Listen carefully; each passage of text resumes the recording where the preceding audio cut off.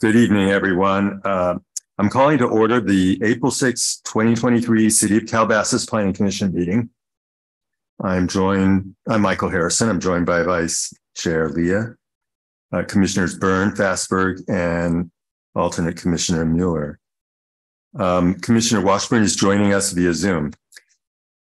I'm reading this. I was asked to read this. So the Brown Act authorizes members of the Planning Commission to participate in meetings remotely under certain conditions.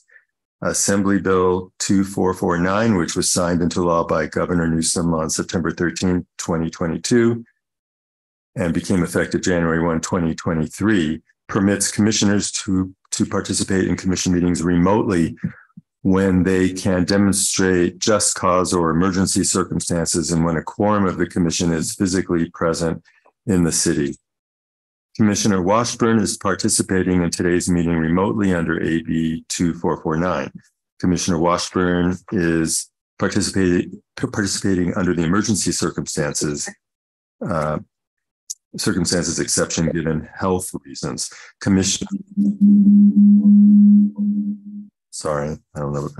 Will be participating in today's meeting using audiovisual technology per AB 2449. A commissioner participating remotely due to emergency circumstances requires commission consent. So I'll ask if there's any opposition to this request. No, of course not. So seeing none, we will proceed.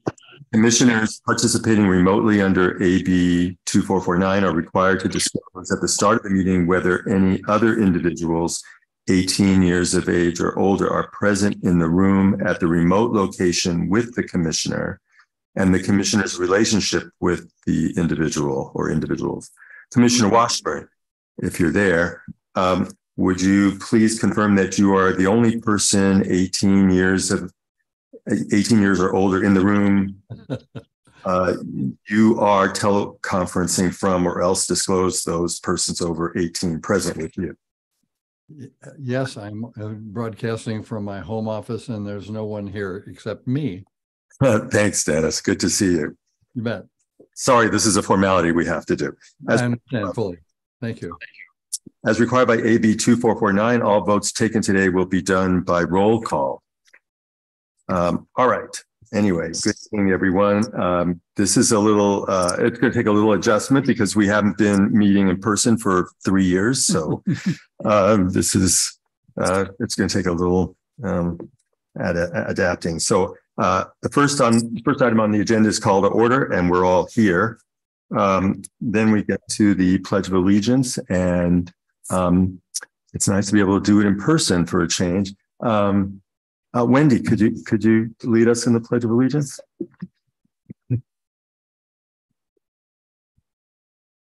Hand over heart, ready, begin. I pledge allegiance to the flag of the United States of America, to the republic for which it stands, one nation under God, indivisible, with liberty and justice for all. Brilliant. All right, thank you, Wendy. Next is approval of the agenda. Is there a motion to approve? I so move. Second. All right, all in favor? Oh, I have to do roll call on every item, huh? Yeah, because we're under the AB 2449 process. Oh, all right. Commissioner Fastberg? Yes, aye. Commissioner Byrne? Aye. I guess we go to Commissioner Leah. Yes. And I'm yes. And Commissioner Washburn. Aye. All right. Sorry about that. Not a problem at all. Next item is announcements and introduction. So Commissioner Fastberg, do you have any announcements? I do not. It's just I'd like to say it's great to be back. I think it's great to be back. It's weird to be back. So it's good. It's good to see you all in person though. So good to be back. That's it. Thank you. Commissioner Byrne, any announcements? No announcements, thanks. Commissioner Mueller? No announcements. and Sure. Commissioner Leah. No, no. And Dennis, can you hear me? I can, and I do have a couple of announcements. I want to thank everybody for allowing me to participate in this manner. And today is Tartan Day, and I'm wearing my tartan shirt and wishing everybody also a very happy Passover season and Easter coming up. Thank you. Thanks, Dennis. And yes, happy Passover, happy Easter, blessed Ramadan. Next, we have oral communications, which is public comment for matters that are not on our agenda. Does anybody wish to speak? Anybody out there wish to speak on some item that's not on our agenda? No? All right. So then we move on to a presentation. Are we going to be having a presentation from the Water District now?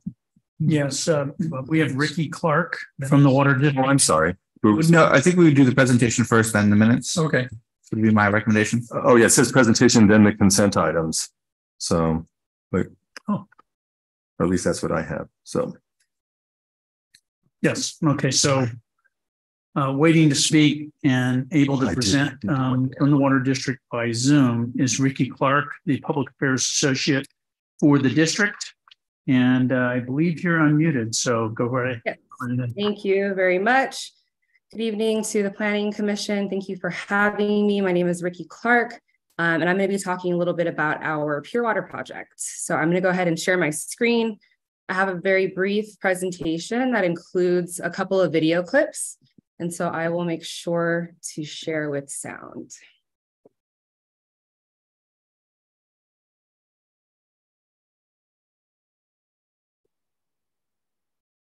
Okay, can everyone see that full screen all right?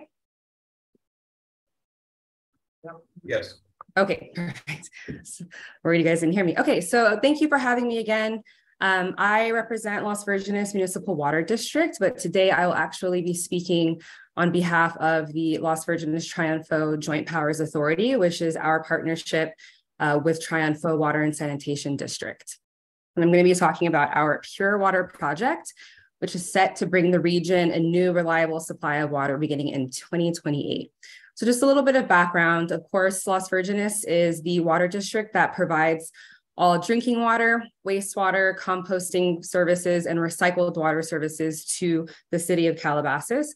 We also serve Hidden Hills, Westlake Village, Agora Hills, and some unincorporated areas of Los Angeles County, namely in the Chatsworth area. So this is a really big point, essentially. We are 100% reliant on imported water that we buy from Metropolitan Water District of Southern California. So we do not have any local supply of water. And just a little bit of history here that I'm sure Dennis Washburn will appreciate. Really, the formation of this area was because we wanted to maintain our own area. We do not want to be annexed by the city of Los Angeles. And the main thing that you need to do that is a reliable water source. And so that's how Las Virgenes Municipal Water District was formed. We were also formed by the same group of people who formed the school district. And so again, no groundwater or any local source of water, drinking water, at least right now. And that's what this new Pure Water project is going to provide. We serve about 25,000 acre feet of water annually, both drinking water or potable water and recycled. I mentioned that we formed the JPA. That's who I'm presenting on behalf of today. And then finally, through our partnership with the JPA, we actually serve a total of around 105,000 people. And those services highlighted here via our facilities include drinking water. That's our Westlake Reservoir up in the city of Westlake. Of course, wastewater and sewage services. That's our Tapia wastewater treatment facility. And then we also offer composting services highlighted here at our Rancho Las Virgenes composting facility. And then, as I mentioned, our recycled water services that we offer to not just our commercial customers, but now to also our residential customers who are able to pick up that recycled water any day of the week to apply to their landscapes so they can save that drinking water for higher uses. So a little bit of background into the Pure Water project. You have to start with the creek. Malibu Creek is the creek in our watershed. It actually sits right next to Tapia wastewater facility. And we have a large hand in watershed protection and the protection of that creek in particular. And so we essentially use the creek for the purpose of disposing any extra recycled water that we have, usually in the cooler months, certainly in the months that we just had with these major storms across the state. We just don't have as much of a use for that recycled water for irrigating because we get it for nature. And so when we have an excess of that recycled water, we discharge it into the creek. That also helps to keep those flows in the creek to support the flora and the fauna there. And of course, that goes out into the ocean. Well, back in 2013, the Los Angeles Regional Water Quality Control Board actually commissioned the federal EPA to conduct a TMDL, which is essentially a water quality study in that creek, to figure out what was causing a decline in populations of macroinvertebrate. And so the conclusion of that study found that it was our nutrient-rich recycled water that was causing those issues. And they basically gave us, sorry about that. They basically gave us an ultimatum. We can either spend hundreds of millions of dollars to upgrade Tapia so that it's not just a tertiary process, and so that actually the water that's treated there is higher than drinking water standards for humans, just to continue discharging into the creek, which eventually goes into the ocean. Or we have to cease discharging into the creek altogether. Obviously, the JPA board would not consider spending all of that money to throw away drinking water. So instead, we opted to cease discharging into the creek by 2030 and to instead essentially reinvest this high quality, but not yet drinking water standard water into the Pure Water project and create a new local supply of water where we do not currently have one. And so just to wrap that up, because I know that there's a lot of technical and water jargon there, essentially the main impetus to this project was regulatory, as are many things in the industry. But the second, I guess, goal of this project is actually a huge deal because it provides a new local supply of water. And indeed, when we have dealt with the ramifications of climate change on our limited water supply, that is something that our region is very much in need of. So a few other considerations that went into the decision for the Pure Water project include, as I mentioned, improving reliability, making sure that when our one water source from the State Water Project, which delivers that snow melt from the northern Sierra Nevada mountains, is stressed, we are able to have another source to pull from. In the industry, the name of the game is sort of diversifying your sources of water the same way as it is with your stocks. And really, groundwater is sort of your crown jewel of water. It's local, it can be recharged, and it also has the lowest cost per acre foot. We unfortunately do not have groundwater. For those of you familiar with the geography of our area, our aquifers are ridden with dissolved solids like manganese and phosphate and sulfur. That's just really icky, very costly to treat out, and it's just not feasible to pump. And so we do not use our aquifers. So the next best thing is still a local supply of water that's not coming from the ground, but that's actually coming out of Tapia. That water is recycled water, tertiary treated, Title 22. Again, a lot of jargon that basically means that it is a very high quality, very high standard of water. It's clear, it's odorless. It's something called gulpable, meaning if you were to accidentally swallow some of it, you wouldn't get sick. But because California does have such high stringent standards of drinking water, as we should, it's not quite there yet, but still very high quality. So by using that water to create a new drinking water supply, we're improving reliability, we're making ourselves more resilient to emergencies. If ever a natural disaster or another extreme drought threatens our one water supply, we'll have another one to pull from. It'll be local. We're also using tried, true, and proven technology that is used all around the world for these same purposes, including on the International Space Station. Since they obviously don't have a local source of water, they've been using this process for decades to make sure that they're able to maintain life up in space on the International Space Station. And finally, we sort of keep this term closing the sustainability loop to really highlight how we are trying to have zero waste products in our waste treatment process when it comes to water. Water that used to be wastewater has been turned into recycled water used for irrigation purposes for decades. Now with this process, we'll be able to turn that water back into drinking water, maximizing that beneficial reuse, and again, closing that sustainability loop. So now I just want to go over the process very quickly to give you guys a nice, good understanding of what's happening. So here's a quick overview. Again, we're starting with recycled water. That is after the tertiary process. Obviously, tertiary means 3-step, but really at our facility, we have added in additional steps to make sure that it's clean, to make sure that we're going above and beyond. We've added pre-treatment. We obviously disinfect it. So this is a very high quality of water that we're starting with. It's going to go through the 3-step advanced purification process that consists of membrane ultrafiltration, reverse osmosis filtration, which I'm sure some of you are familiar with, and then finally ultraviolet light and advanced oxidation. And so after this process, what you get is that pure water where there's literally nothing left in that solution but hydrogen and oxygen molecules. That's where the branding comes from. So I want to go ahead and play a couple clips for the commission that give you a nice visual look at exactly what is happening at each step. So I will go ahead and play this. Reverse osmosis. Here's the first.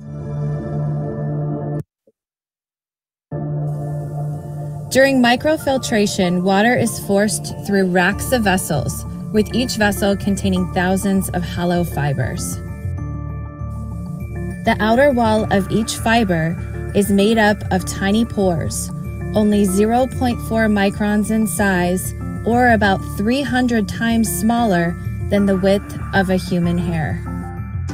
These fibers filter out microscopic particles such as silt, protozoasis, bacteria, and even viruses. Microfiltration vessels are backwashed every 30 minutes to remove any buildup of particles on the membrane walls. The backwash water is returned to the pre-treatment tank for reprocessing. This helps the plant recover a higher amount of pure water. So before I move on to the second step, I just want to add a little bit of context here. In water treatment, we measure the effectiveness of filtration by using the term log removal. And it basically, again, measures how effective we are removing all of the constituents or contaminants in the water. And so the first step here, microfiltration or ultrafiltration, we achieve something called 4-log removal, which essentially means that we are removing 99.99% of all contaminants from the water just at this first step. So I really want to emphasize when we say advanced purification, we absolutely mean it. I'll go ahead and move on to our second step, reverse osmosis.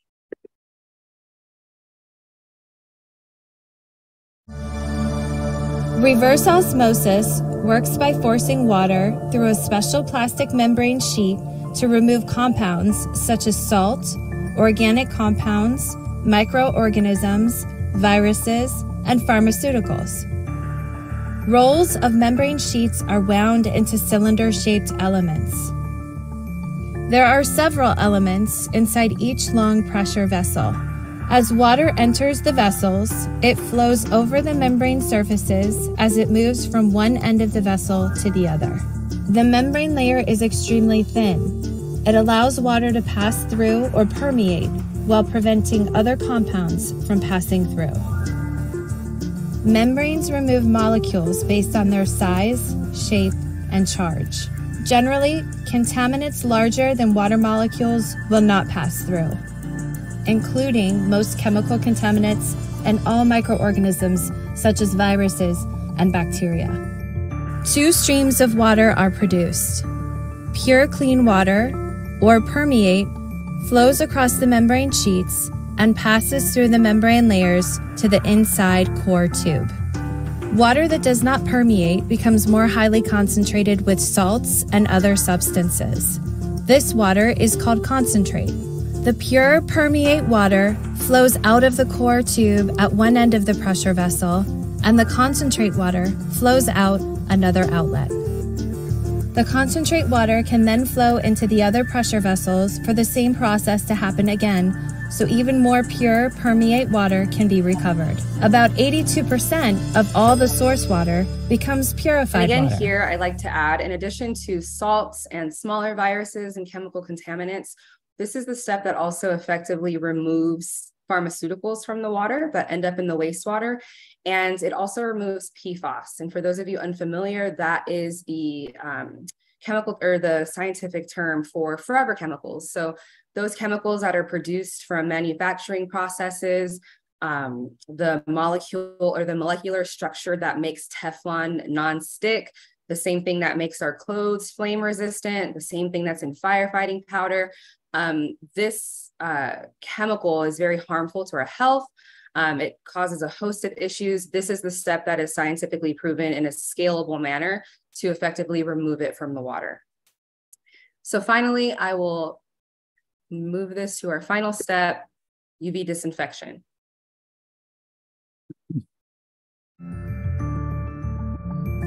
The next stage is ultraviolet light and advanced oxidation. The water is dosed with hydrogen peroxide and is exposed to strong UV light. This process removes any trace organic molecules. The UV energy instantly destroys the genetic material or DNA of any virus that may have somehow passed through previous barriers. Intense UV light and oxidation breaks down contaminant molecules. The process is similar to ones used in medicine and dentistry to sterilize equipment.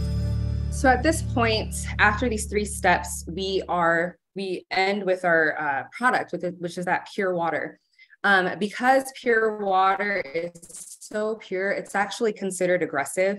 And so you can't drink large amounts of it over a long period of time. So once we go full scale, we will be sending that pure water to that reservoir that I showed you a little bit earlier in the presentation to mix with all of that water that has already been treated so that it can pick up on those minerals and become fortified. At that point, it'll go through treatment one more time at the Westlake filtration plant.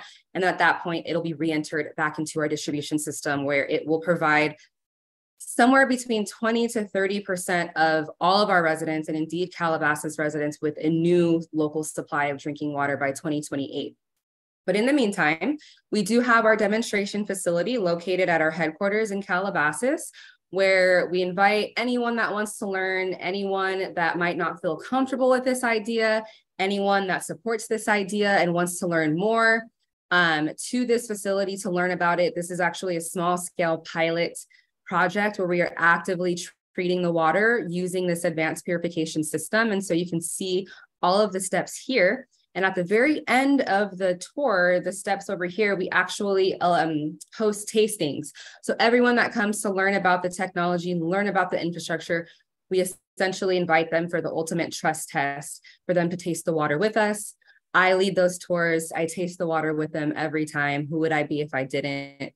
And this is really a mechanism of transparency for the district. We do not want something similar to what happened in the 90s with the cores and the toilet to tap debacle to happen here. And in order to do that, you have to have a properly informed public. You have to lead with transparency. And that's really one of our core beliefs at Las Virgenes and why we invested in this facility. So I am giving tours there normally twice a month on Saturdays for the general public, and signups are available on our website. And then I also will work with schedules of the general public or, special interest groups. I give tours any and every single day but Sundays. So if someone or a group wanted a tour on a Monday morning or a Monday afternoon or a Thursday afternoon, I do it whenever. It's really important to us that we get people in and people are properly informed so that we can build and really establish that public trust that, we certainly already have. There's lots of support behind this project. And that's something that was shown during our more recent Pure Water events. And so some of you might be familiar with these, but last year we hosted a Pure Water tasting series where we collaborated with local businesses, mostly in Calabasas, actually. So Calabasas Coffee Company, Tifa Chocolate and Gelato, and then Ladyface Brewery in Agora. And we essentially partnered with them to create their products that they sell using our pure water. And then we built an event around each one and we invited the public out. It was completely free. We gave away the gelato, we gave away the coffee, we gave away the beer for free. We invited them to our facility. We hosted 3 tours back-to-back for the coffee event, 5 tours back-to-back for the gelato event. And then we were able to take signups for the beer event. Of course, we had that offsite at the brewery. But again, really doing our best to get out there and get this pure water project out there so that folks are properly educated and on board with it. before we go full scale. And finally, along with our pure water facility, we also have a demonstration sustainability garden. As I'm sure many of you know, as a result of the most recent drought, we had to enact some pretty stringent watering restrictions because of our reduced allocation from the state. And so as a result of Metropolitan's 1 day per week watering, a lot of our customers' landscapes were effectively either dormant or dead. And so, we wanted to, while we're telling folks that they can't water for this, limited period of time, we want to show them what climate appropriate and many times native, and importantly, drought tolerant landscape looks like in action. So we invested in this demonstration garden where anyone can come, learn about the plants there, see the different varieties of plants. If they don't want to do a cactus or a succulent garden, they can get a lush look. They can get lawn alternatives like Carapia if they're really married to their grass. Basically, this entire garden uses way less water than traditional turf. And so we have this as a resource for people to come and learn about. There's also video content for them to learn about on the website. And then we also have accompanying conservation programs to help them implement this at home, including rain barrel giveaways, rebates, our Raccio program, and more. So that is it for my presentation. Thank you guys for lending me some time. And if you had any questions, I am happy to discuss. I will go ahead and stop sharing my screen so I can see everyone. Thank you so much for that presentation. First, we'll go to questions. Commissioner Fassberg.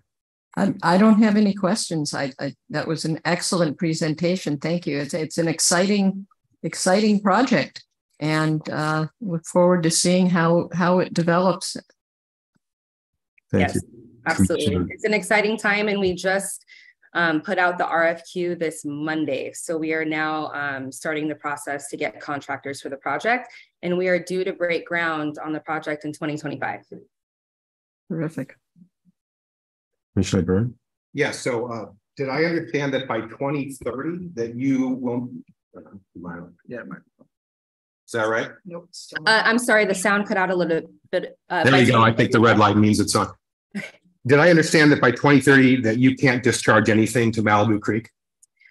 So yeah, thank you for clarifying that. So by 2030, we will not be allowed to discharge tertiary treated recycled water into Malibu Creek, but we are still mandated to help supplement the flows in Malibu Creek to make sure there's enough water in there for the flora and the fauna. So actually by then we will have to supplement the supply with our drinking water. And we are currently installing breakpoint chlorination infrastructure that basically treats that water beyond drinking water standards to continue discharging into the creek. So we will still be discharging, it'll just be our drinking water. And that is something that we are mandated to do by the Los Angeles Regional Water Quality Control Board. Thank you. One more question. I understand that this water is so pure that it's not really fit for regular human consumption. What is the dilution ratio of the pure water? How many gallons of fresh potable water must you dilute with 1 gallon of your pure water? Of treated water with our pure water. I don't have that ratio. I'm not sure if we do. It's more of a residency time in our reservoir. So there are several different kinds of indirect potable reuse.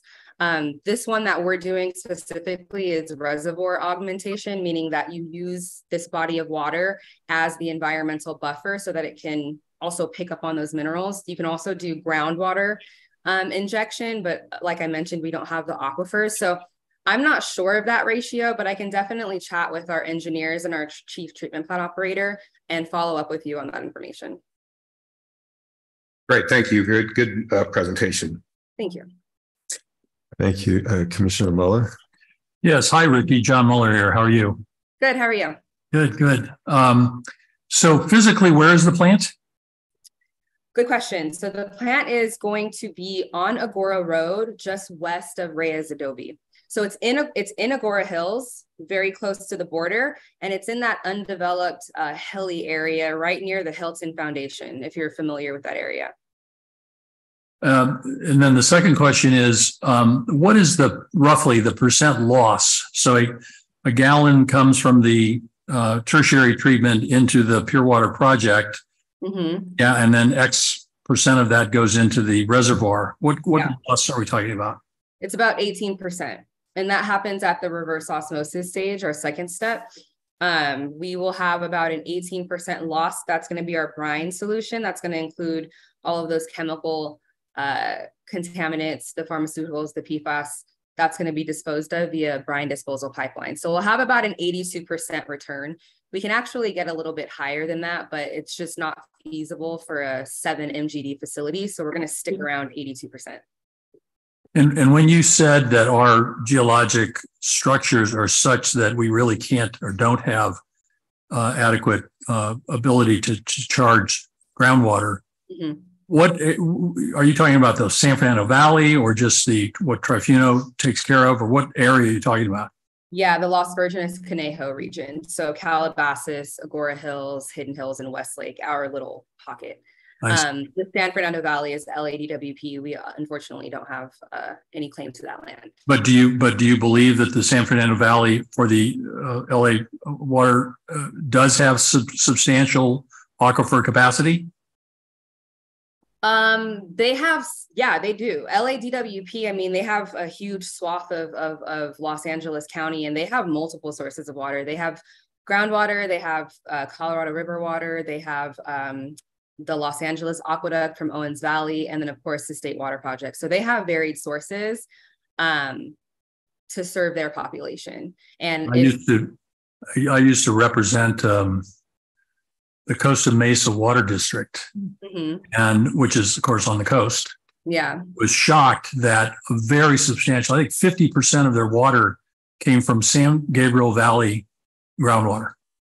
Yeah, it's a huge basin. Amazing. Close to saying. I know, Yeah. but it's not that far from the San Gabriel River Right, the river ends. valley. But yeah, so it's just too bad that we don't have that opportunity here, but I believe your science. So Yeah. Okay, And thanks. again, this area was really adamant about not being annexed by Los Angeles. And so it was important to have our own supply of water, even if it was coming from 440 miles away.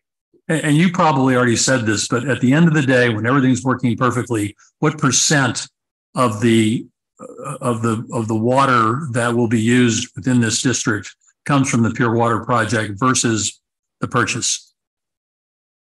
So initially, when we first started on this project, it was going to be 20%, but because through effective conservation, our entire service area has reduced our water use significantly. So now it's looking like 30% of our drinking water supply. Terrific. Thank you very much. That's great. Yeah, absolutely. Wow. My questions have been covered. Oh, okay. I've got a couple of questions, Ricky. Thank you for your presentation. You mentioned that hydrogen peroxide is added at the last step. And what happens to that? Okay, that's a great question. Hydrogen peroxide is widely used as a disinfection agent in this process, but it's interchangeable with sodium hypochlorite, which is basically comparable to household bleach. And we use sodium hypochlorite as a disinfectant agent in all of our other processes. So we're actually going to use sodium hypochlorite.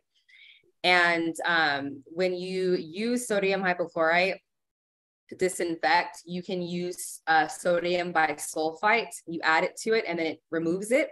But after we send it through our normal drinking water process at Westlake, which is diatomaceous earth, we'll only use that sodium bisulfite enough so that there is just a slight chlorine residual left over to make sure that that water is properly disinfected from the time that it leaves our facility to the time that it reaches whatever home it's going to. So we do use sodium bisulfite to remove it, but normally it dissipates on its own because we don't use that much. Oh, okay. Has there been any planning for a desalination plant by the water district? Not in our region. So when we decided on the Pure Water Project, it was actually a stakeholder-driven process, and we brought in a lot of movers and shakers in our area and in the industry to help come to this decision. And one of the many reasons that desal wasn't chosen is because we live in a very fragile and very highly protected watershed. And so trying to get a desalination plant in Malibu or even like Port Hueneme presents a lot of environmental challenges. Also, this is probably the bottom line. An acre foot of water from the desal process costs twice the amount than an acre foot of water from this process.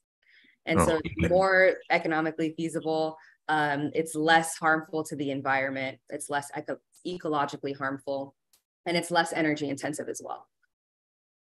Okay. And then the last thing is, when are you going to have another gelato event? We just met about that yesterday, actually, and I propose that we have one very soon because I've been hearing this question a lot. Yeah, hopefully we'll bring back another gelato event in the summer, but I would keep your eyes peeled for another beer brew event sometime in the fall. Right. I'm sure we're all happy about that. Thank you so much. Thank you for all the work you're doing and bringing the information out to everyone. I think that is important. Yeah. Yeah. Thank you for giving me the time. Michael, may I make a few Oh, comments? I'm sorry. Your picture wasn't there, so I completely forgot. I'm sorry, Dennis. You know more about this than all of us, I think. Well, I've been involved right from the beginning of the concepts. One of the concepts was actually to collaborate with the folks from DWP and Los Angeles and use the Encino Reservoir as one of the storage facilities for whatever is produced out of the process and the systems. And we learned very early on that doing it ourselves was going to be more cost effective and more controllable and more beneficial to the people who have to actually ultimately pay the bill, because we're going to have to fund this activity, and we're doing so now with a significant amount of financial support that our district and the personnel there have been able to muster up. I mean, we've got probably $15-20 million worth of aid to help us get to this point in the first place. And yes, probably more to come, because the country is finally waking up to the fact that we can't just do one direction resource use. We have to figure out how to bring water full circle in this instance, and deal also with our pollutants and so forth. So economically speaking, this is just one of those things that our people, the folks who are operating the water district in our city, are leading the charge. There are a few cities in California that are doing similar things. Oceanside for one, and there's one up in Monterey Bay that's doing so. Yeah. And the Santa Ana River Watershed Project is recharging their groundwater in order to prevent seawater intrusion into their arable land in the Orange County region. So there's a whole bunch of stuff that you have to know in order to be able to say, what's the best direction? And I think you all know that we as a city and the commissioners actually have been very aggressive in trying to promote the preservation of our very special environment on the planet in the Santa Monica Mountains. And one of the things that has bitten us a little bit, if you think about it, is we made it very difficult to try to build another reservoir anywhere in our mountains or try to take advantage of any existing facilities. If you don't know, we're looking, in fact, have approval to take down the Ringe Dam at the bottom of Malibu Canyon. And, that is going to be happening probably concurrently with us developing our pure water. So, all of those factors make it pretty much like Calabasas always likes to do. And it's like, let's do it ourselves. Let's do it the best way we can. Let's fund it the best that we can. And let's make it available and manageable and understandable by the people who have to vote to make these decisions, and also to pay the bill ultimately. In the long run, this is going to be a better outcome than we would have had we been either absorbed by LA or if we even partnered with them. And they can probably model their efforts in the San Fernando Valley by looking at us, which is kind of neat. I think Calabasas and the whole region here, our Council of Governments as well, we like being on the front end of these things. And Ricky, thank you very much for proving it once again that we are, taking the risk to be upfront. Yeah. And I'm going to put in my bid for more pure beer. And take that into account. I think we got to figure out a way to get it happening in the city of Calabasas and Agoura Hills and Westlake. And yes, we can chat offline about that. and we'll invite Hidden Hills to come over and join us and get to be friends on this project. Absolutely. Very much for everything you're doing. Thank you. Thank you for having me. Thank you, Dennis. And wait, do you have another comment? Yeah, I just want to know if the infrastructure or the lines, the transmission lines are there in place so that you can get your pure water to the Westlake Reservoir, or is that something that needs to be done? Some of it is there already. Some of our recycled water pipeline is already in place, but a part of the whole project scope is developing that additional potable water pipeline to get that water to Westlake, and then also additional recycled water pipeline to get it to the new facility. So that's a part of the scope, absolutely. And the last question was, what do you do with the concentrate that comes after you've removed all the bad stuff? Where does it go? Yeah, so a large part of the scope as well is a brine disposal pipeline, and it's about 14 miles long. That's going to connect to an existing brine disposal pipeline owned and operated by Callegues Municipal Water District, who are our partners in plenty of longstanding initiatives. And that outfall is already built out with diffusers and other infrastructure to make sure that the environmental impact is minimal. And that's up in Port Hueneme. So it might seem kind of counterintuitive that we're building a long pipeline to go up and away from the closest water line or the closest shore. But because that infrastructure is already there, it makes it easier. And that's also why they built that brine disposal pipeline, with this idea of if you build it, they will come. So we're just going to tap into it and use that. Thank you.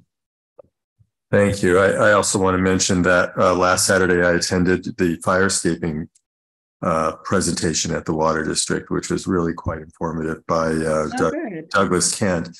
And so I just want to thank you for that. And I know the Water District has slides to send to people if they're interested in fire escaping, and his book as well. But anyway, thank you for all your work. Also, I was thinking, Calabasas does have some old wells, and people were here before the Water District, as well as Hidden Hills. They were on wells until the mid-50s, I guess. So is there any way to recharge them or the groundwater wherever they are? Not that I know of. That might be something that we look into moving forward. Michael, I can answer that for you. Oh, okay. And that is that most of the well water that's in the Santa Monica Mountains is highly mineralized.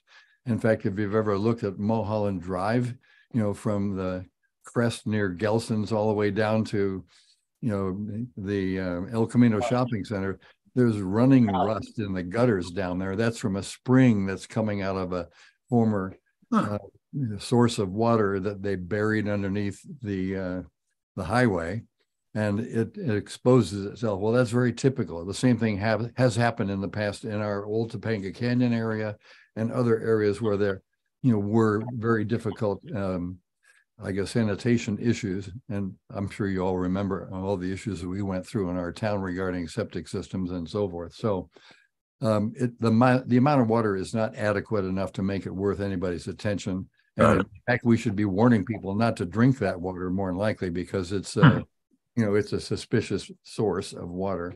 So okay, good. Well, thanks for the information. Can I make one more point? And that is the wisdom of the process of not just the Water District, but the community itself. When we were being forced to spend perhaps the same amount of money just to clean up the water so we could dump it in the Pacific Ocean and run it through Malibu, about the same amount of money is what's ultimately going to be needed in order to build the system that, provides us with a recirculation system essentially forever. So it was a real bargain to recognize that if we go it alone and we don't send water down the creek other than what we need for the steelhead or the other critters that are in the creek, from benthic macroinvertebrates all the way to the tidewater goby in the Malibu Lagoon. We're investing that in our future, as opposed to, tossing it away because of some regulation at the federal level, which is now being debunked on top of it all. So we're doing a good job. And thank you, Ricky, and your people. Thank you, Dennis. And thank you, Ricky. And if there's nothing else, thank you very much. Mr. Chairman, yes. I just wanted to point out that I've noticed on my screen there is one hand raised. If it's a member of the public, I know this isn't a public hearing or anything, so I'm not sure you can do anything about that. But just in the chance it might be somebody from the district, I want to ask Ms. Clark if she recognizes the name Gary Burns. It's not somebody you work with, is it? Yes, he's a board. He's All right. one of our board He's directors. raised his hand. So if you want, It might allow him to take a speak. public comment Sure. from a board member. Yeah, sure. Absolutely. But I don't know how to do it. So, You can, if you go to the participants, you might be able to let him turn on his mic so he can speak, but I don't think he'll be visible. Right. Well, I'm not, I wasn't able to. Maybe he's been converted to a panelist. Oh, you know what? I think Actually, they're need to promote he's him coming to up now. Our IT staff will need to promote him to a panelist because I think the screens up here don't have that capability. yeah, I don't see participants or anything like that. Okay, I do believe I'm here. Can you hear me now? Oh, Yes. yeah. yes. Okay, good. I wasn't prepared to turn on my screen, so I won't turn on my screen. I think I could, but thank you very much. And Ricky, great presentation as always. I just wanted to introduce myself to everyone. And Michael, we did see each other last Saturday. Yes. I am the first and current Calabasas resident as a member of the board, and I have been participating since December. And we did vote with the Joint Powers Authority, and Ricky, I don't know if you covered this, I didn't hear it, all of it, for a $364 million presentation to launch this pure water project. And I want to offer my services anytime I can be of help. You can certainly reach out. I will help anyone from Calabasas to any of the 5 cities that we serve. And I'm here tomorrow morning, Saturday. Ricky, I don't know if you mentioned that. We actually have a tour for Calabasas residents. Many of the homeowners and the HOAs that I help run are going to be touring the Pure Water Project. So if any of you want to come on Saturday morning, that would be lovely. And my feeling is that we need to have as many of the politicians of the area and the state visit, because we need to constantly ask for favors. We need lots of loans. And so anybody that knows of anyone that would like to take a tour, Ricky does a terrific tour, and the water does taste really, really great. And it's going to sit in the Westlake Reservoir for 6 months down at the bottom, and then it's going to be mixed with all the other water there. By the time it comes back out and we drink it, it will be a small portion of it. And you may not be aware, but we spend, at least now in the winter, about $1 million a month buying water from Metropolitan. If this replaces 25 or 30%, that bill should go down significantly. And of course, in the next drought, which will definitely come, we should all be prepared that we will be able to be somewhat more self-sufficient. So I urge you to water your gardens as many days as you wish, stay within your budget, but we have to remember to conserve from now on for our children and our grandchildren. And I'll say one last thing.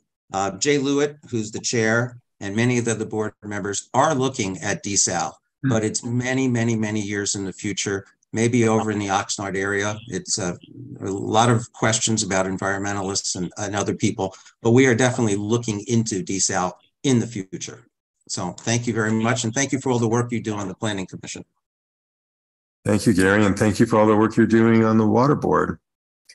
I am enjoying it tremendously. Thank you. All right, then, is there anything else, or can we just move on to the approving the minutes then? All right. Thank you. Thank you so much. Thanks very much, Ricky. Thank you. Bye, everyone. Good evening. Bye-bye. And Dennis, thank you for all that information. All right, so I did this, I guess, out of order, but anyway, the consent items, approval of the minutes for February 16, 2023. Does anybody have any requested changes? Yes. I have a question on page 3, paragraph 6 and 7. Can staff confirm that that was actually done?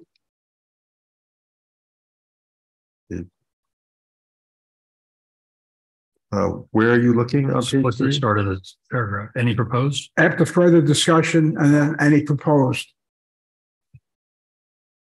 Well, the project after getting a zoning approval, which is what occurs through the planning and through the commission, still has to get building permits. So, I mean, it still has to go through the plan check process for actual construction permits. That takes a while. So you can't say we performed on a condition of approval when it's still going through plan review for building permits. Well, this talks about a change to the resolution. Commissioner Leah, are you asking if the change was made to the resolution? I'm sorry, Are you asking if the change was made to the resolution? you got to speak into the microphone. Are you asking if that change was made in the resolution? Yes, that's what I'm asking. Was the change made? Yes, it was. And it was sent Okay. for signatures by the chair, the city attorney, and the director. Thank you. And I'll confirm that. Yes, the final resolution has that change. Sorry, any other changes or questions regarding the minutes? Dennis, can you hear us? Any changes to the minutes from February 16? No, so then a motion, will anybody move to, I may. you move to approve? Okay, a second. Okay, Second is corrected. and then now we have to vote independently, right? Right. Even on the minutes. I know, even with the minutes. Commissioner Pastor. I wasn't at that meeting, so I'm going to abstain. You have enough commissioners to Okay, approve great. it without me. Aye. and John, Aye. Dennis, Yeah, aye. and I say aye, so, okay. And all right, now we have a public hearing, and this is variance 2023-001 and zoning clearance 2023-033, which concerns among other things, a 13-foot tall retaining wall, grading, and a fence on a vacant parcel located at 25424 Prado de Azul, APN 2069-100-058, owned by the Oaks Community Association. So I believe, Jacqueline, are you going to make a presentation, or Tom? Or Yeah, Jacqueline will make the presentation, but I do want to remind the commissioners that as we communicated in the written staff report, we're delivering a presentation that gives an analysis and presentation of the full description of the project, but it will not include a staff recommendation. This is a new approach that we're taking forward with an intent to bring a neutral position on staff and let the commission simply make its decision, pro or con, on a project.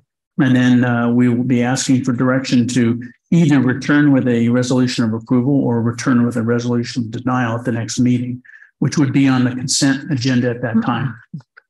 okay, we used to do this in the 90s. Actually, the staff didn't always make recommendations. I'm familiar with it from my years in Indianapolis. We did it that way. And also in Santa Paula, we actually, under my direction, changed to this approach. Yeah, I think that's great. But I also don't think we have to do just denial or approve Well, you can continue for sure. Well, you can continue, but you can also ask for some modifications and That's true. And approve.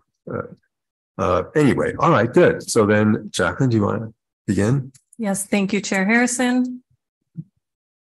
And good evening, commissioners. I'd like to start out by mentioning that this project was noticed to all property owners located within 500 feet of the site. The notice was also posted on the city's website and throughout the city at all required locations. Staff did receive a few questions from the public in regards to the specific location of the proposed wall, but no concerns were raised once the location was clarified. We also did receive several letters in support of the proposed project, and those letters of public correspondence have been distributed to the commission.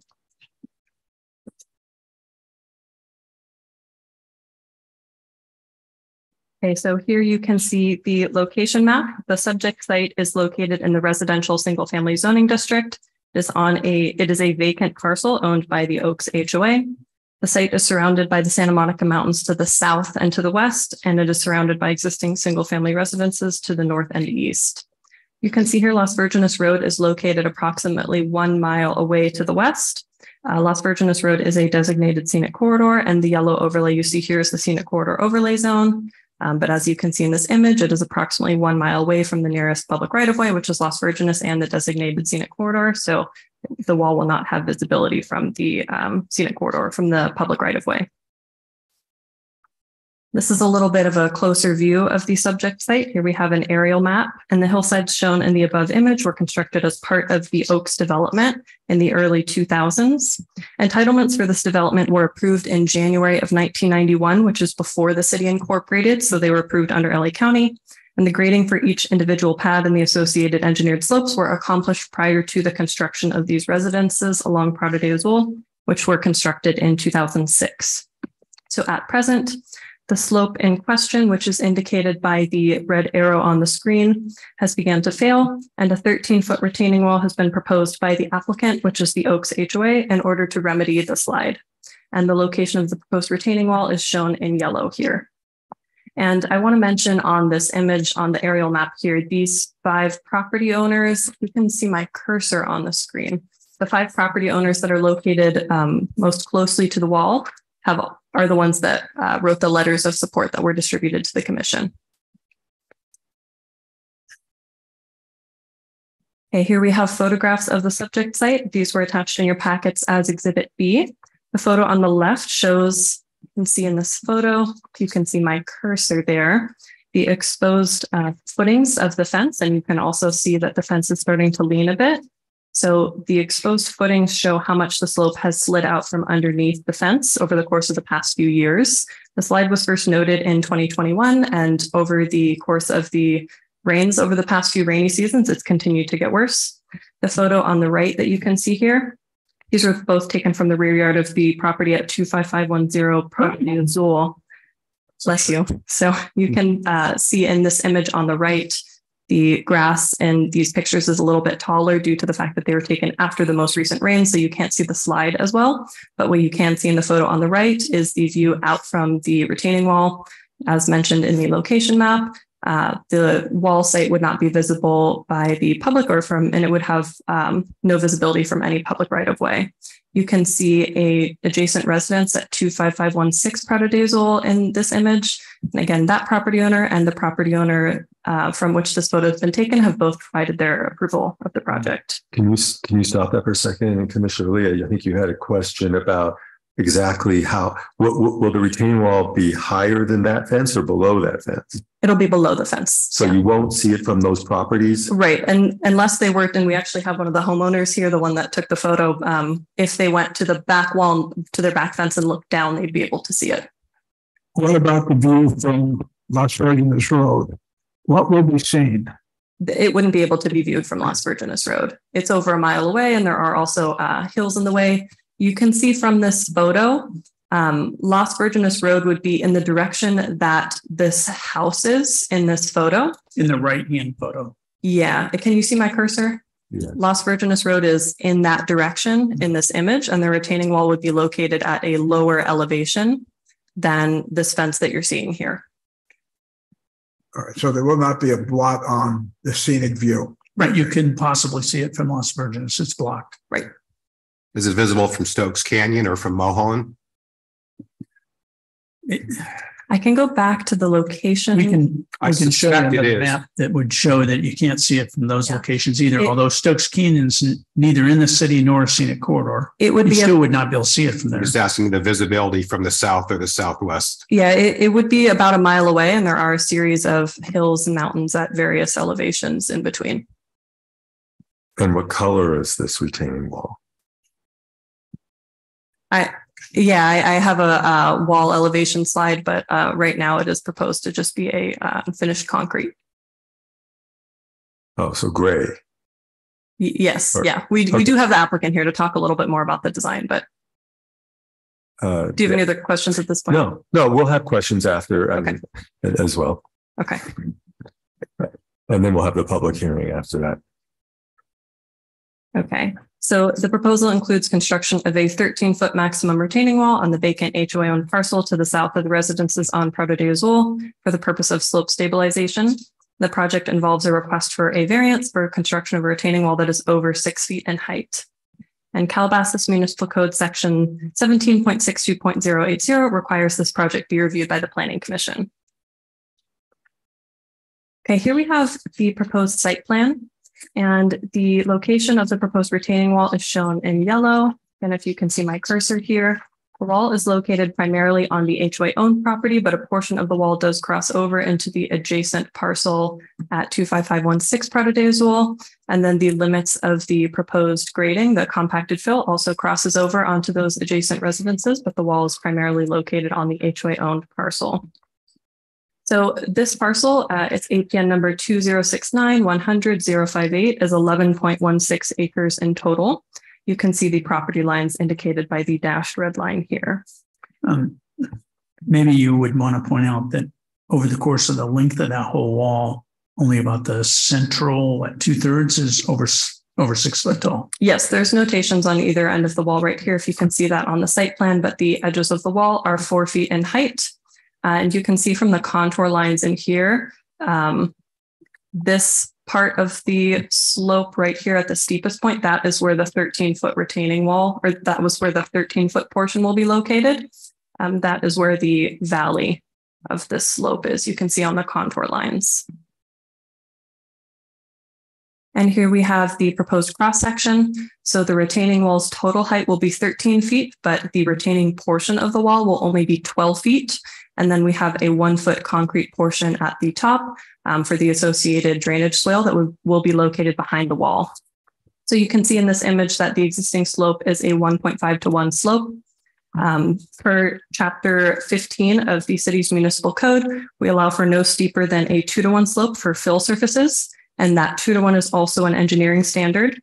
So the proposed compacted fill behind the wall will be a 2-to-1 slope. And in order to construct a 2-to-1 slope out of the existing 1.5-to-1 slope, the proposed retaining wall will be 13 feet in height. And to clarify, as I mentioned earlier, since this was all constructed in 1991, if that proposed development were to be constructed today, under the city's current ordinances, the 1.5-to-1 slope, the 1.5-to-1 engineered slope, which currently exists, would not be permitted today, and 2-to-1 would have been required. So that's why the backfill that they're required to do is 2-to-1, and the 13-foot wall is to accommodate a 2-to-1 slope where there's currently the 1.5-to-1.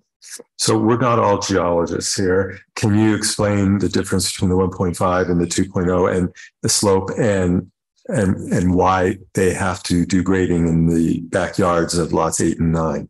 Yes, and we also do have the applicant's engineer here. I'm also not an engineer myself, and he may be able to do a better job of explaining it. But as far as what the slope means, if I understand your question, for a 2-to-1 slope, for every 2 horizontal feet, the slope decreases by 1 foot. And for a 1.5-to-1 slope, a 1.5 horizontal distance correlates to a 1-foot vertical distance. So that's a much steeper slope. Yes. So 1.5, I mean, is much steeper than. Correct. Yes. 1.5-to-1 is a steep slope, which would not be allowed under our current code. And 2-to-1 would be the engineering standards that our code requires. And this was constructed, you think, in 1991, or just the permit? I mean, just the, I don't remember if they developed all this part of the Oaks. It was in the early 2000s when a lot of this was developed, so I'm not sure. Maybe if we go back to the plan that shows where the wall is located with the contours. Okay. If you look at the contours to the left of the proposed wall, which is shown with the yellow line there, those are natural contours. Those were not a graded manufactured slope in 1991 or any time after that. No, there is fill. There's some fill in there, but there are no drainage features. It is not a man-made contour. Now, there's been failure. That's the reason this is needed. That includes area on the adjoining lot. So the erosion is occurring on not just the HOA property, but on the adjoining lot as well. So they need to stabilize all of it. Right. And they have to do it at a 2-to-1 slope. So the slide that she was going to get to next will show you why that's not feasible for the balance of the project if they were to carry on the HOA land. HOA has plenty of land, sure, but it continues to descend at 1.5-to-1 or worse. And this shows what we're talking about. You can see that if you were to try to carry on a 2-to-1 slope, you're just getting farther and farther above the grade as it sits today. So if you were to try to do a series of walls, which is typically what we require, and stair step down to try to match that slope to eventually meet it, you'd have, 8 walls, 9 walls, 10 walls. Because it continues to drop. Correct. So this is why this is a good approach that is more feasible, less costly, and less disruptive. All right. I have a question. Do we have a geological report on this land and what they're proposing to do and whether it would bring the whole mountainside down? Yes, we do. We typically don't include the soils report in the planning commission packets, but that has been reviewed by our public works department as well as preliminarily by our building and safety division. And we do have preliminary approval from public works. Building and safety does their full review following a planning decision once it's submitted to building and safety. But I have reviewed it with our plan check engineer preliminarily, and his preliminary feedback is that he would agree with the information in the report. Well, shouldn't we, the planning commission, know what that is before we're asked to approve a project? I would think so. Well, on our end, our public works department has already reviewed it, and we have approval of that from our public works department. But typically that information, as Chair Harrison had mentioned earlier, since we aren't all engineers and experts, that technical information, that engineering information is typically reviewed by public works and building and safety, and it's typically not an exhibit brought before the planning commission. Right. Just so I understand, we have a geological report from the HOA's engineers. Correct. And he's also, yes. Our city engineers reviewed it and has okayed it. And the key component I'll note is that certainly the applicant's engineer, as I understand it, is present tonight and can speak to these issues. But the engineering component is not itself one of the findings that the planning commission has to consider. The broader finding is health and safety, and this commission is entitled to rely on the city's engineer. But I would suggest some of these questions could be posed to the applicant's engineer, who's I think present tonight. One other question. It's clear that part of the retaining wall is going on lot 9. And also the grading, there's going to be grading and riprap and fill on 8 and 9, not just on lot. Yes. So the portion of the retaining wall that is going to be located on lot 9, I know these labels are small, but you can kind of see where it says right here, where it crosses lot 9, the wall is only 4 feet in height. Okay, I get it. I get it. Yeah. Oh, that you said the ends are lower. Yes. Yes, right. Okay. Only the wall is 13 feet maximum, and I have an elevation that we'll get to as well. But it's construction on all 3. Right. So the tallest part of the wall will be almost smack in the middle. Okay. And at the ends, it's less than 6 feet. So the only place the variance is required is for the section of the wall that's on the HOA property. Okay. I get it. And I think my next slide will help to answer that question as well. So here's the proposed wall elevation. You can see in this slide, again, the tallest point of the wall is 13 feet, and those edges of the wall are only 4 feet in height. Okay, and then on top of the wall, you can see in this photo, there is an existing metal fence that you could see in the site photographs that I showed in the earlier slide. The wall is going to be constructed below the elevation of that existing fence. And as you can see, and as you could see in the photos, the footings were failing and the fence was beginning to fall. So the fence will be removed and replaced on top of the retaining wall once the retaining wall is constructed. And this is a 3D view of the subject site from Google Maps.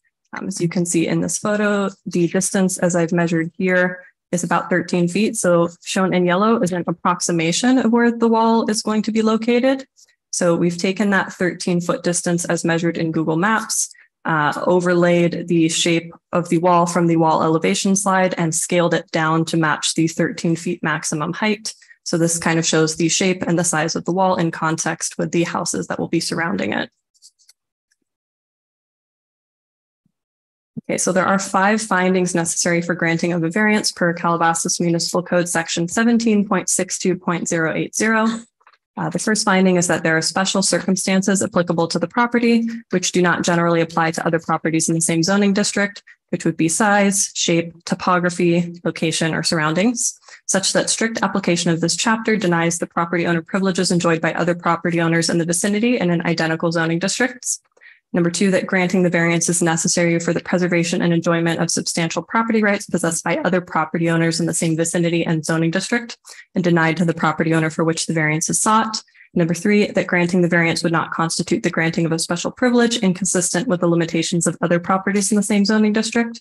Number 4, that granting the variance will not be detrimental to the public health, safety, or welfare, or injurious to property or improvements in the vicinity and zoning district in which the property is located. And number 5, that granting the variance is consistent with the general plan and any applicable specific plan. And the applicant's proposed justification for the variance findings is attached as Exhibit C to the written staff report. Moving on to staff conclusions. The proposed project will not alter the existing use of the subject site, which is an allowed use in the RS zoning district. Regarding applicable development standards, a variance is being sought for greater wall height than is allowable under section 17.20.100 of the Calabasas Municipal Code. And the proposed project is compatible in design, appearance, and scale with the surrounding uses. Additionally, the Public Works Department has approved the preliminary grading and drainage plan for the proposed project. And the project is also exempt from SEQA review under section 15061 subsection B3, section 15303 subsection E, and section 15304 subsection C of the SEQA guidelines. But based on staff's preliminary analysis of the plans and associated reports, staff believes the required findings for a variance can be justified. So with that, the recommended action by staff is that the commission direct staff to prepare a resolution for approval or a resolution for denial of file numbers VAR-2023-001 and ZCL-2023-033, inclusive of all required findings to support the resolution. So staff is prepared to assist the commission in developing the findings for variance as required. Thank you, and I'm available for questions. And as mentioned, we do also have the applicant here and their engineer on as well. The applicant being, okay. Thank you for your report. First, we'll go to questions and then I'll open the public hearing if that's okay. So Commissioner Fassberg, do you have questions? No, actually, excellent presentation that answered all of my questions. Thank you. Thank you. Thank you. Commissioner Breen. No questions. Commissioner Moore. No, thank you, Chuck. No questions. Commissioner Leah. That's then answered mine. Dennis, if I don't know where you are in the ether out there. I don't see your picture, but do you have any questions? Oh, there you are. Now I turned the camera back on, and I'm fine. I'm fine with the assessment and analysis, and I'm waiting to see if there's any objection from the other commissioners in order to understand, where the difficulties may be, if any. At this point, it just seems like it's an appropriate solution. I'll bet you it's expensive, which is sad, but we have circumstances around the city like this on Park Ora and elsewhere. And one of the things I would caution everybody about is that the insurance companies are not really helping any of the homeowner associations in California deal with these kinds of issues. So if there's something we get out of this by helping the homeowner association in this area and move this thing forward in a way that, helps us get the aid or the insurance coverage that might be available, I'm all for that. Otherwise, I think it was a good report and I wouldn't want to face this myself. Thank you, Dennis. Actually, it's hard to even get insurance sometimes, even by HOAs. Exactly. I have a couple of questions. One is on this, I'm going to call this lot 29, the HOA parcel. Can it be developed? It's zone single family, residential, our single family. In terms of the zoning or in terms of? Can somebody put a structure on it, a house or something? No, the staff approvals will block that. So it's part of the development agreements. Yeah, the original approvals set block that. I mean, I don't think it's a good place for one, but I was just wondering, it's zoned that way, which is odd. I'm not quite sure the history of why that's zoned instead of open space or something. Instead of an open space zoning. But my understanding is the track map blocks it. Good. Okay. The second question is, can the wall color be a little more like the earth, like, maybe sand or beige or something instead of gray? I think the applicant would probably better be able to answer that question. If you want to open the public hearing yet, or no, that's the only question I have. So other questions. So yes, let's open the public hearing. Maybe we have comments from the applicant and people in the audience. Hello, how are you guys doing tonight? Great. Good. To address some of your questions, which kind of leads into the question about. I'm sorry. Could you just tell us who you are and where you reside? Or I'm so sorry. My name is Ron Rosilio, and I reside in that lot right there. The one where we just approved your lot 8. Lot 8 is that the one where we approved the pool? Yes. Oh, okay. Yes, sir. Yeah, so I've been working with the HOA in the course of this project because it impacts all the access points to construct the wall is through lot 8, most of them. So we kind of been in collaboration as far as the process of the wall. So Jacqueline, if we can reference that that one aerial shot that shows the 5 lots kind of like in a bowl. Yeah, that one right there. So just want to address to where kind of we're on site. And the way that the mounts are configured is that it's kind of like a bowl. And then where the wall lies, you have the top of the property, and then it's 1 foot, and then there's 5 foot of the fence line, and then the wall drops. So what happens from a visibility standpoint, the wall is low enough to where with the bowl, on both sides of the bowl of the mountains, it's kind of blocking it because it's low and in the middle of the bowl. So when we stood on the outskirts of the right side of the bowl and we tried looking back, you'd be looking down about 5 to 8 feet before you even saw the top of the wall. So it's actually the top of the wall is lower than where the existing fence is. So to kind of address your concerns about the color of the wall, sure, I mean, we can always do that, but just to reiterate, it is in the bowl and lower, and the visibility. So it's not very visible. Oh, no, except for your lots 8, 9, and yeah, because we went to each lot when on all the names unanimously signed off on it, and we went to the furthest lot on the right and the left. We looked over, we saw, okay, it's because there's a hill, and it's below the hill of the 2 lots that are on either sides of the bowl. So I'm sorry, Juan, you're the owner of lot 8, but you're also the applicant. I'm confused. No, I'm sorry. The applicant is the HOA. I've been working with them. Are you the developer? Are you the builder? I'm the owner. Yeah, I mean, it's owner occupied the house. But are you also going to be constructing this, or? No, the HOA isn't constructing okay. it through my lot, but we've been collaborating with. But you're the one. Okay. Yes. So if you want to. So yeah, I'm just wondering if they can make a more neutral color that blends.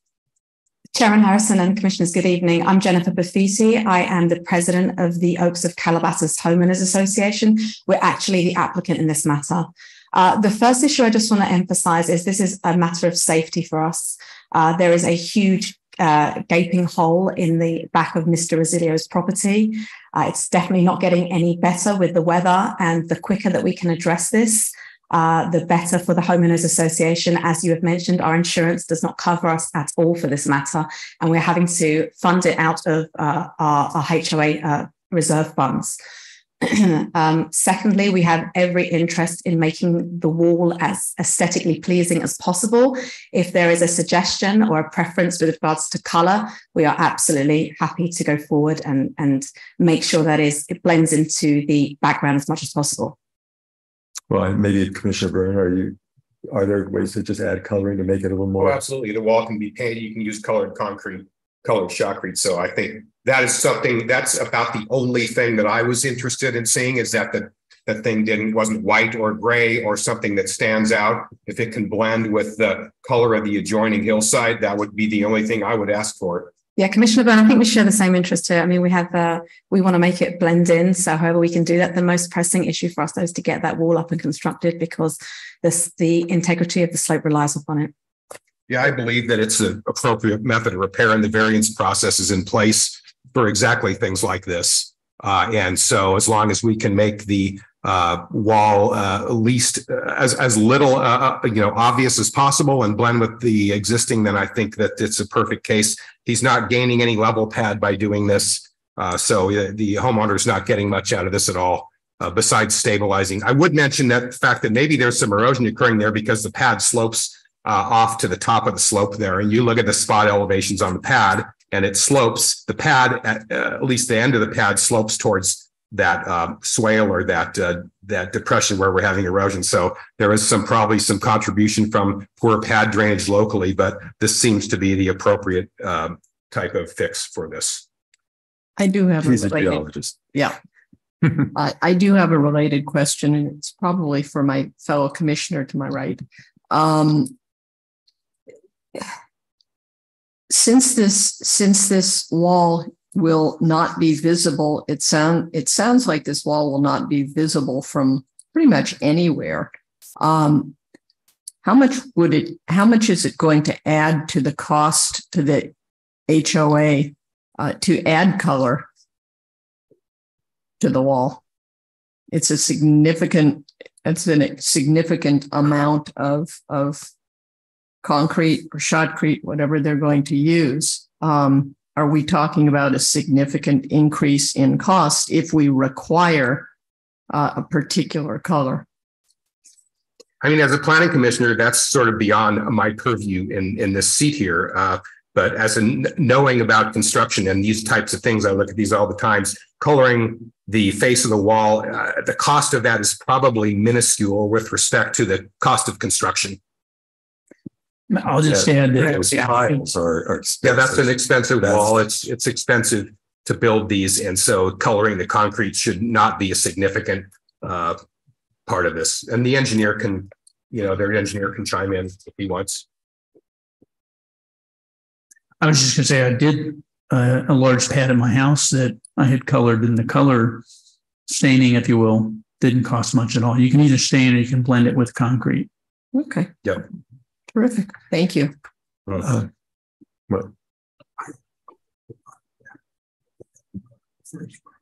we're not there. We're later. We're still getting this. Is still the public hearing part. So, okay. Are there any other comments from? You said the applicant's engineer is here. I mean, are there any other comments from anybody who's perhaps out there in the online?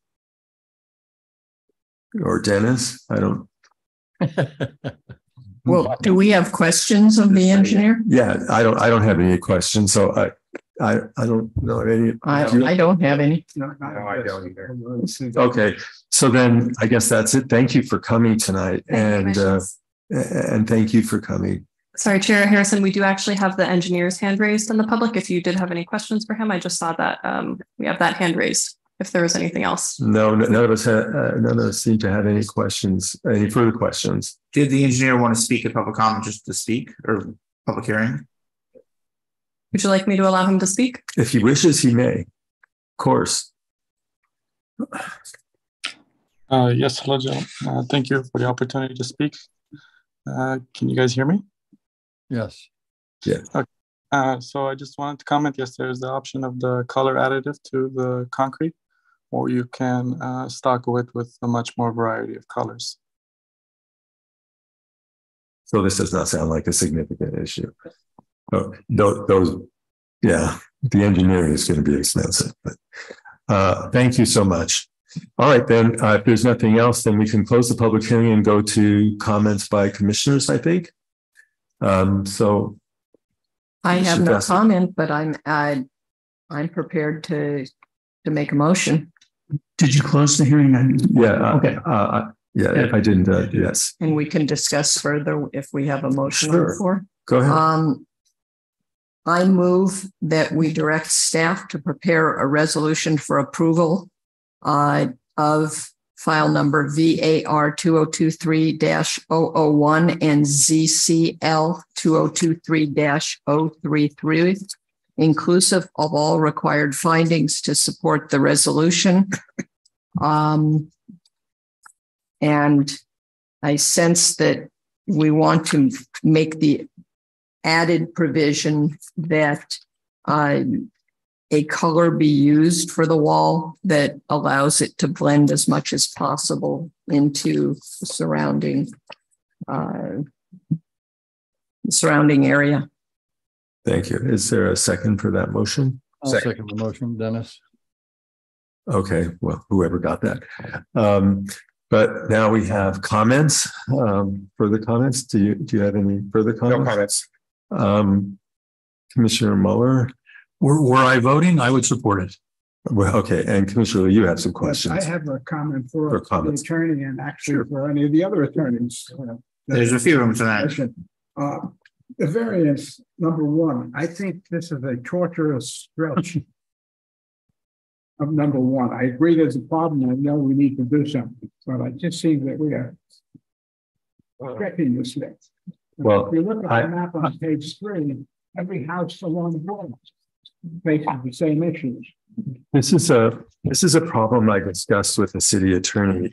It's because they're using the word property instead of saying all 3 lots. It doesn't make any sense, actually, the way it's worded, because it's not the disadvantaged property. It seems to me lot 8 and 9 are more at risk than lot 29 or whatever it is. So, I mean, I agree with you. It's the problem of their wording. And I think it can be tweaked, and I spoke to you, Matt. I don't know Commissioner Fassberg would agree to this, but so like it, on the fourth line of the first finding, I would say denies the property owners, not the owner, because it doesn't deny the Oaks privileges enjoyed by the other property owners. It doesn't make sense that it only applies to the HOA property. They don't have any. Well, but the problem is that the requirements, the 5 requirements are the 5 requirements. Right, but if they change the definition of property, or they actually use like 5 different words for property. They say property, site, subject, property. If they change it to properties, plural, and identify lots 8, 9, and 29, because they all have construction on them. They've all got grading and compacting and building. If they change it to all of them, then it makes sense. The property owners are denied, well, they're denied a yard that isn't collapsing. But the problem is we have one applicant here. Well, the applicant is the HOA. No, I agree. We only have one applicant, but I don't know if it can't apply to all 3 properties. Matt, do you want to weigh in? Yeah, I'm happy to weigh in. So I think staff doesn't have an objection if the variance findings are tested against all of the properties in which the wall will be constructed. The variance component, the need for the variance is the 13-foot height, which is only on the HOA property. The 13-foot height is not taller than 6 feet on the 2 side properties, but the wall is one wall that will be on all 3 of them, with all 3 of them involving grading and footings and so forth. So I think staff would have no objection, were the commission to support it, to draft a resolution that would tie the findings and the unique circumstances back to this little bowl, if you will, that's failing because of some combination of poor original design and the ravages of time and weather, given particularly the robust storms we've seen recently, that would, if it fails, knock out all 3 of them. So I think we would have no objection to the proposed adjustment to the findings to reflect all 3 properties on which the wall sits. So, because then it makes sense. If you say denies the property owner's privileges enjoyed by other property owners in the vicinity, then to me that makes sense. Yes. I understand what Bob is saying, because if you say denies the HOA the privileges enjoyed by other property owners, they're not even using that property, let alone. In the HOA's case, the privilege being granted is to not have to face the liability that they would face if the slope fails. Yeah, they're not using the property so much as they need it to be stable. Right. And the same thing with the second, with B, it says the proposed retaining wall is essential to eliminating the safety hazard to the adjacent properties. That's not really, I mean, it's the adjacent properties that are at risk, not to me, not so much lot 29. So I think it's better if we tie them all together. Then it makes sense. So you're proposing to say the properties in the finding? Yes, exactly. In A, and I have no problem amending the motion to read properties. Is that okay? Yeah, that works for me. Yeah. Is that okay then? Okay. Well, you can tweak it. I think you understand. Exhibit C is the applicants drafted their proposed findings drafted for the commission. These are not drafted by us. Yeah. So not drafted by staff, not drafted by me. So we will take this direction with the commission and take it into a resolution and turn next time. Right. Oh, okay. Right. So if that was one key clarification. That was what I was trying to convey in my introduction, that you all will decide on whether this should go forward with us preparing a resolution of approval, for example. And in that case, we would articulate the findings, and they would not just be what the applicant provided. They'll include the types of things you're talking about. Okay, it looks like Dennis has his hand up. The reason, Michael, is that it's actually the intelligence of this approach, which is to prepare a resolution for approval. Our only decision tonight is to prepare the resolution for approval, but with additional issues, conditions, and language fixes that you all have brought up tonight. So we'll see on our next agenda probably a resolution which either will meet or come awfully close to meeting all the things that we've talked about tonight without having to, cramble up the resolution itself at this point, because it'll come to the next meeting. Okay. All right. So any other discussion from anybody here? Anybody over here? Dennis? Okay. Then let's vote. We have to vote individually. So Commissioner Password. Aye. Aye. I say aye. Dennis, are you? And I'm also in favor. Okay. And John would be. So with that, we'll move forward and prepare a resolution that makes the findings for approval, and that'll return to your next meeting on consent. Thank you for coming tonight. Yeah, thank you. We appreciate it. And thanks for taking care of us. This is something that's not going to go away, I don't think. It's just probably going to get worse over time. So next we have the director's report. Well, you get to hear from me instead of Michael because enviously he's on vacation. All I want to tell the commissioners is we do anticipate you will be meeting next time, April 20th, and we have 2 projects that we're just, I believe, issuing the public notices for today. Rose's Garden Bar, and which is a conditional use permit, and 522 to Dante's View, which is a site plan review.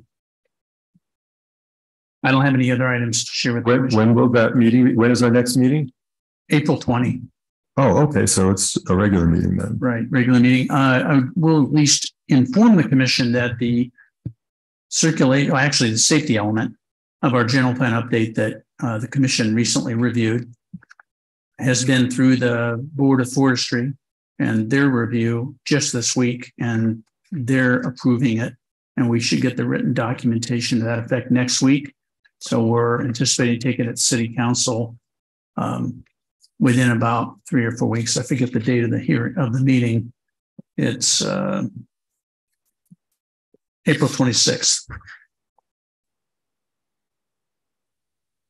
Thank you, Tom. In fact, I just signed this resolution, PC Resolution 2023-746 regarding the safety element and the traffic or element. Yes, thank you. The board actually was highly complimentary of our safety element. The Board of Forestry. Oh, okay. That's good. That's good to know. All right. So now we have reports from planning commissioners. Any planning commissioners wish to report on anything? No. Dennis? No. I do want to mention one thing, unfortunately. Emma Wilby passed away. I served with her on the Environmental Standards Committee and the Environmental Commission. She was a founding member of the Tree Board and active in this community, and she volunteered countless hours for our community. So I just wanted to adjourn in her honor, if that's okay. Absolutely. And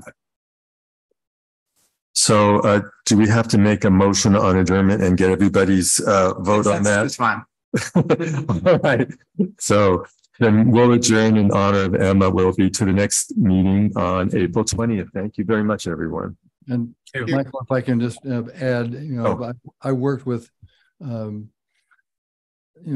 and Emma, on incorporating the city, and they were very active in dealing with that and were influential in bringing the Mullwood Homeowners Association along with all the advocates for incorporation in the first place. And they've been involved since literally the early 80s, I'd say.